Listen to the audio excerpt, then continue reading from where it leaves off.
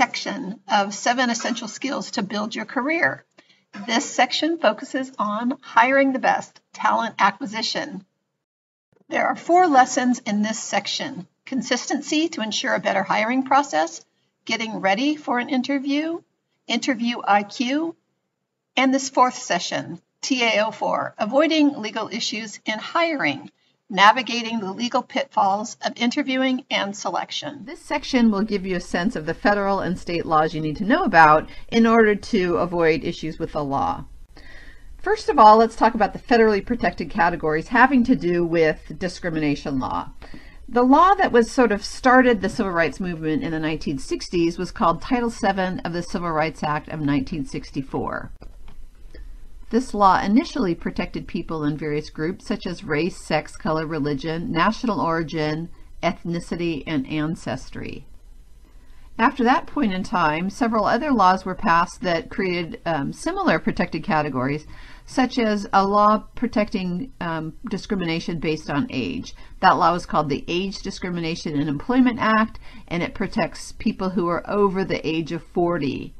An additional law was passed protecting women who are pregnant or have related medical conditions, such as inability to become pregnant, fertility issues, or pregnancy itself.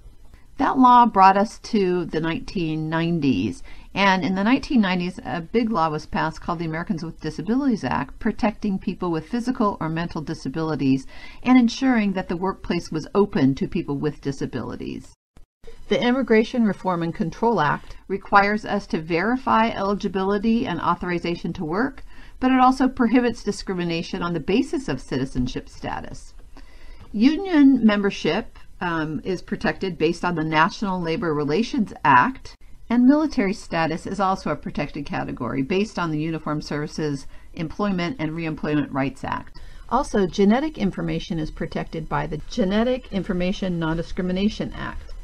Additionally, employees who have received benefits such as FMLA or have filed an EEO claim against an employer are also entitled to legal protections. In addition to the federal protections, many states take the liberty of creating additional sets of protected categories. So many states' laws mirror the federal laws but add additional protected categories such as marital status, family situation, medical condition, and the like. So check with your state to ensure that you understand what topics are prohibited from discussing in an interview. This graphic demonstrates that we want to make sure that our questions are consistent and job related. The minute we're inconsistent about any step along the way of our hiring process, the case could be made that that's unfair and potentially unlawful.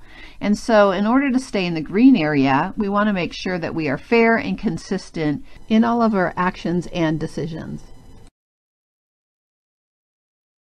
Now, one of the special considerations you need to be aware of is with the Americans with Disabilities Act, and a couple of points to highlight. First of all, the employer may not ask disability-related questions or conduct medical examinations until after they have made a conditional job offer to an applicant. Remember that employers have an obligation to make reasonable accommodations to enable applicants with disabilities to participate in the interview process. And employers cannot ask whether an applicant has a physical or mental impairment, has received workers' comp benefits, or was ever addicted to illegal drugs. If it's a known disability, for example, an employee comes in a wheelchair or they note it to you, you can ask how we can accommodate the disability, but you cannot ask about how they became disabled or what the prognosis or diagnosis of the disability is.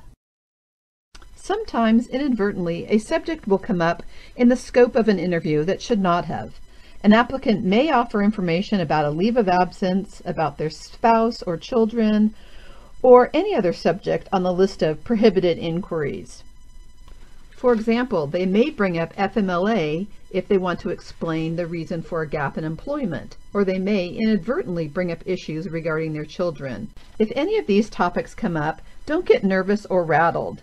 Firmly and confidently say the following sample verbiage. That information will not be used to determine whether you are selected. If selected, you can work with HR on an appropriate accommodation. or childcare or your pregnancy plans will not be used to determine our hiring decisions. This way, you verify to the applicant that you know this is a prohibited inquiry and that information will not be used against them. Just because they may bring an issue up, that does not give you the right to ask about it. So be cautious if one of these topics comes up in the scope of your interview. To avoid legal trouble, treat applicants respectfully. Be consistent. Get your list of questions and stick to that list of questions. Follow through on all of your hiring practices and procedures. And don't make decisions until all candidates have been evaluated and tested in a systematic manner. By following through on your reference checking and background checks will ensure that your hiring practice is fair, consistent, and won't get you into legal hot water. Thank you for your participation. This has been a presentation of I2I Workplace.